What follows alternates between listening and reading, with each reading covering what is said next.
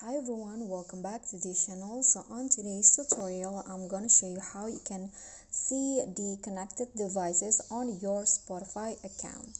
So if you are using Spotify, you probably know that we can use our Spotify account in many devices, and in here I'm going to show you how you can find the list of the devices. So first, what you guys need to do is just go to settings at the top right corner. Okay, so in here,